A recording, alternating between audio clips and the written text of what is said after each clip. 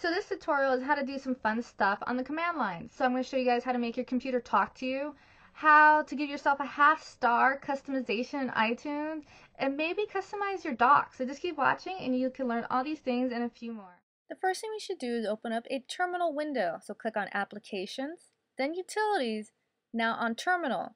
Our command prompt would open up shortly. The first command we want to run is the say command. The say command is really useful if you want it to read something or tell you something verbally. It could actually get your computer to talk to you.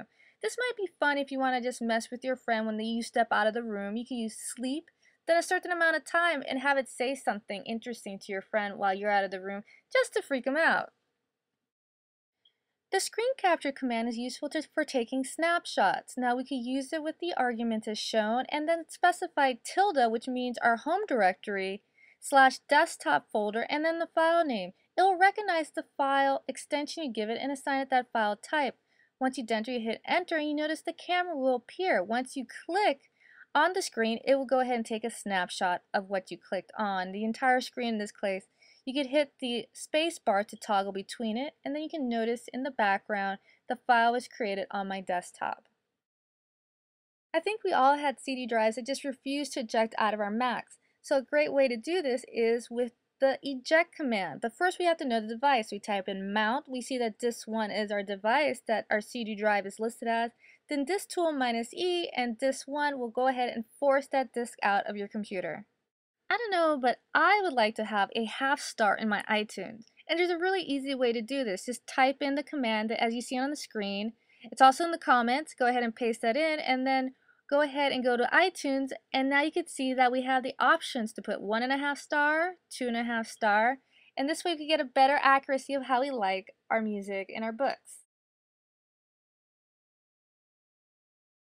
By running this next command, it will allow me to take a widget from my dashboard and put it right on my desktop.